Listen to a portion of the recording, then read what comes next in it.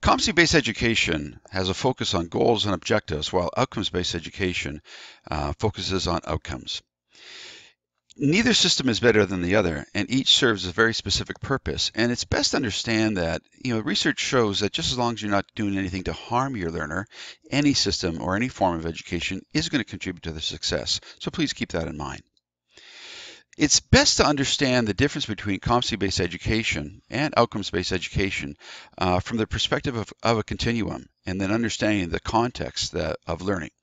So when we deal with competency-based education, the key perspective is that everything is convergent. It's focused on getting to that very specific goal.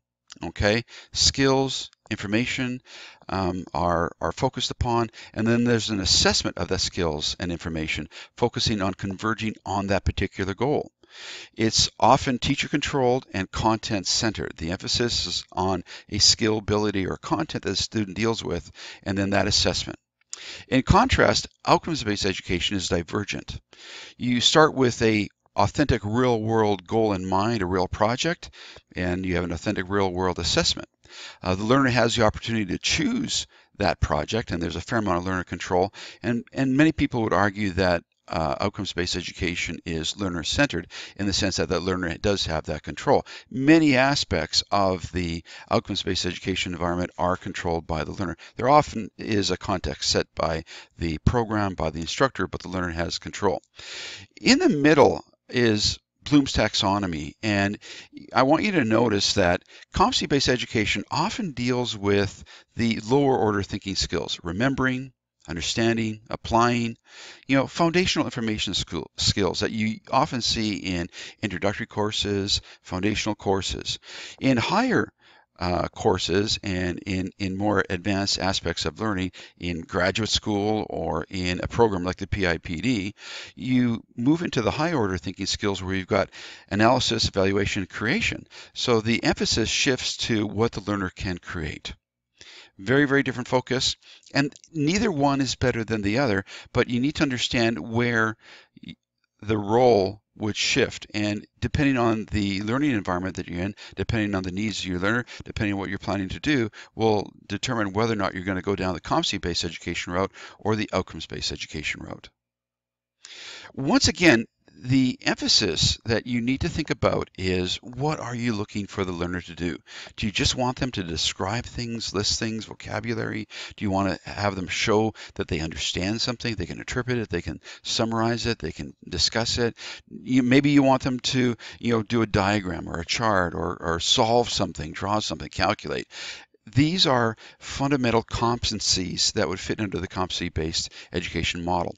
Whereas on the higher order thinking skills of creation, evaluation, and analysis, these fall under the category outcomes-based education.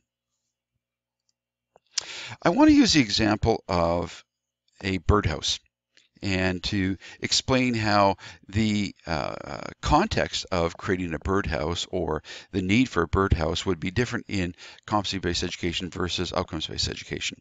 With a competency-based setting, the goal would be to create or build a birdhouse. The instructor might talk about where a birdhouse would be needed, identify the different types of birdhouses. There might be a short quiz on the locations and the different types.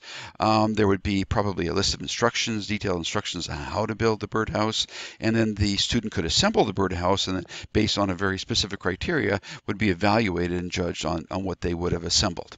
That's competency-based education. In contrast, the same need for the birdhouse from an outcomes-based perspective would look a little bit different.